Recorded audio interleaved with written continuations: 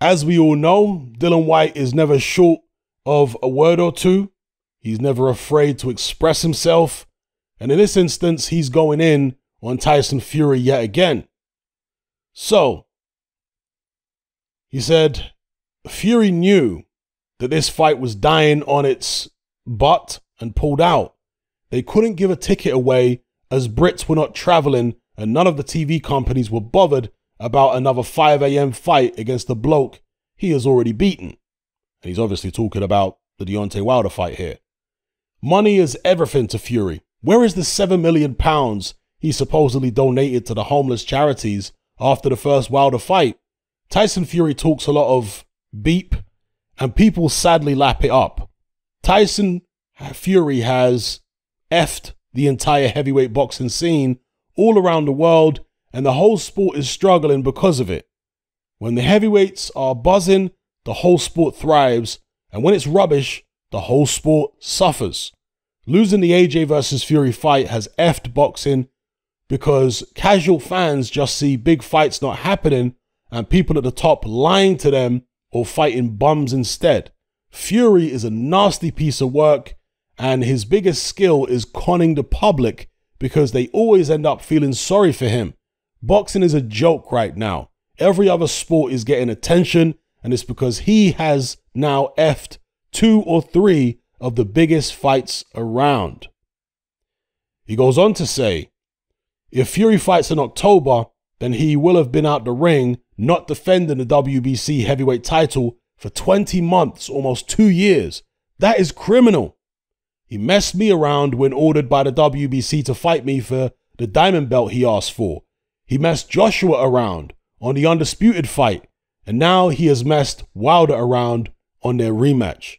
The WBC is a prestigious belt, and I don't understand how they can tolerate this guy taking the you-know-what with their biggest belt.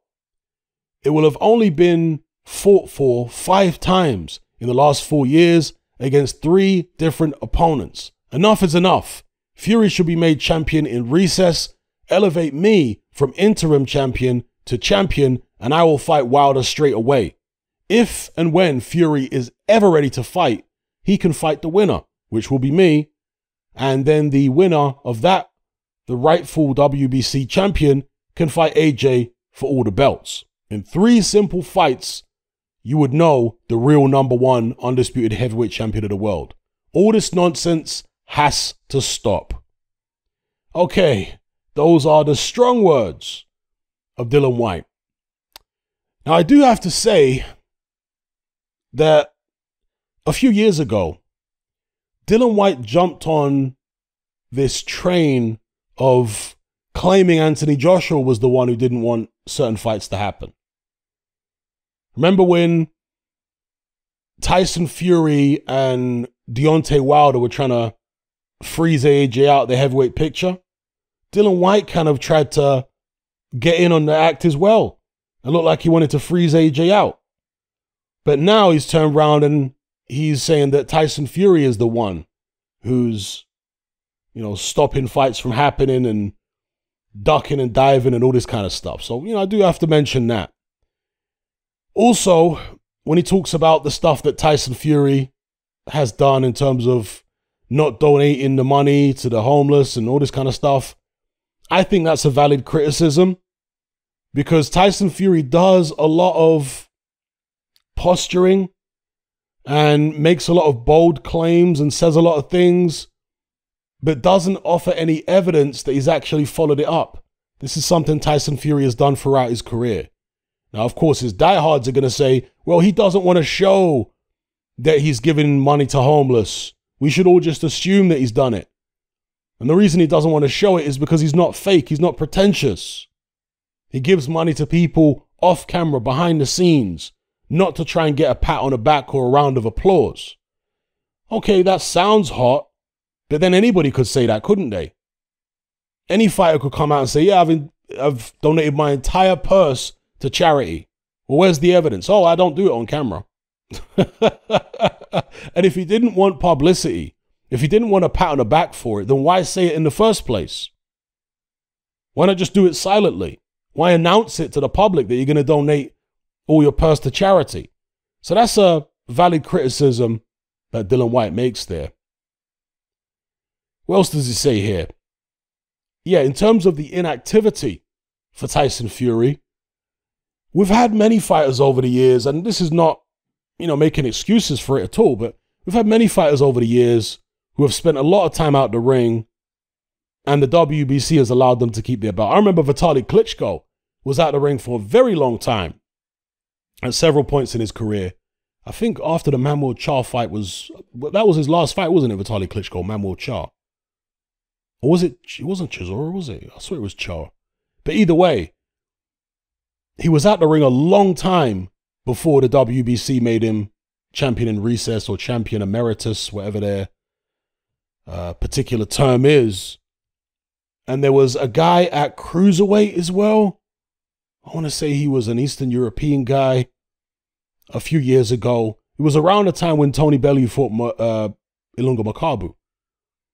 And again there, the guy was out the ring for years. And the WBC just, let the guy do his thing for a long time before making him champion emeritus. So I wouldn't hold my breath if I was Dillian Whyte with regards to the WBC, because they do give their champions a lot of leeway when it comes to inactivity in many instances. And when you got a guy like Tyson Fury, who's so high profile, who makes a lot of money and therefore pays a lot of sanctioning fees, sometimes they're willing to wait. And with Dillian Whyte, you've got to respect his warrior heart, his tenacity, his determination. But sometimes his rawness can work against him, because the way he talks to the WBC, Mauricio Sulaiman, and so on, sometimes could be counterproductive. Yes, up to a certain point, it's going to help him. The fact that he's not willing to take no for, he's unwilling to take no for an answer. But you can also step over the line where you apply so much pressure and you become so belligerent with a sanctioning body that they actually want to do the opposite and not help you and go out of their way to make you wait even longer. You understand what I'm saying? So there could be a bit of that going on as well with this Dillian Whyte situation. Now, we then come to the final thing that Dillian Whyte said, and this is where a lot of people are going to say, oh, here we go.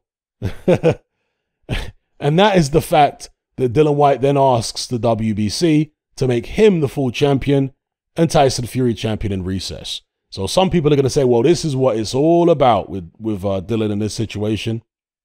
He doesn't really care about the belt being on the line for all this time in terms of it not being good for the sport. All he cares about is trying to get them to elevate him to full champion just so he can have been world champion. So I'm sure people are going to be making that criticism, saying, oh, all this was just a setup for Dillian Whyte to say, hey, give me the belt, elevate me to full champion. And I guess that's, people are entitled to their opinion. Maybe they're right, maybe they're wrong. You let me know what you guys think in the comments below. But one thing I think most of us can agree on is that Dillian Whyte is a character, and characters are good for the sport. If you got guys who very good fighters, but they don't talk much, they don't call out their opponents, they're not confrontational with their rivals, it doesn't draw as much attention. Whether people like that or not, it just doesn't. If you want the sport to thrive, you want to bring all the extra fans in, you want to inspire new generations of fighters, you need characters. The fighter who drew me to boxing was Muhammad Ali.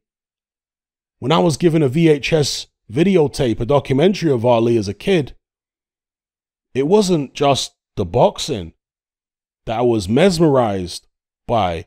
It was Ali, the character. He was like, larger than life. There was a song that Muhammad Ali, did he sing it? I'm sure he played some part in singing it, even if he wasn't the main person. But in the song, Ali is called the Black Superman.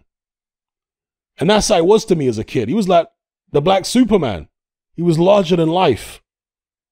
So characters, never underestimate how powerful characters can be in boxing in terms of attracting new fans, inspiring people like myself to take up the sport. As soon as I saw Muhammad Ali, I was like, I want to be a boxer.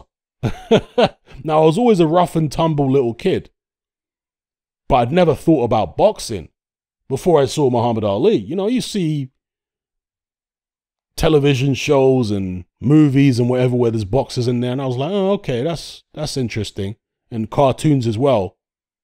But it's not until I saw Ali that I really thought, okay, this is something I want to do because of his character. Now, Dillian Whyte is no Muhammad Ali, but he's still an interesting, volatile, and engaging character.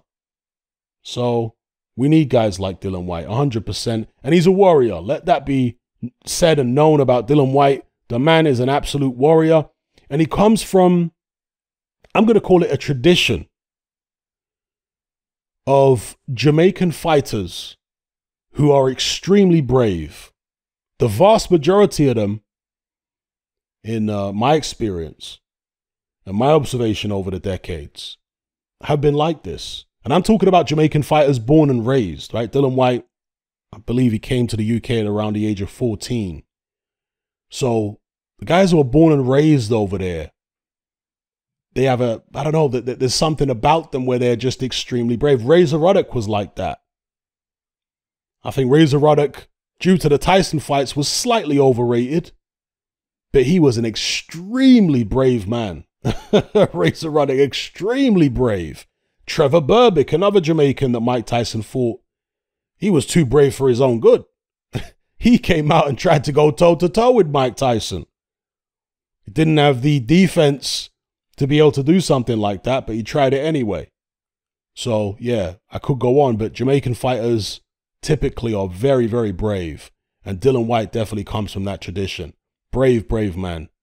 So anyway, let me know what you guys think in the comments below about Dillian Whyte saying that Tyson Fury is conning the public, and that is his biggest skill. Let me know.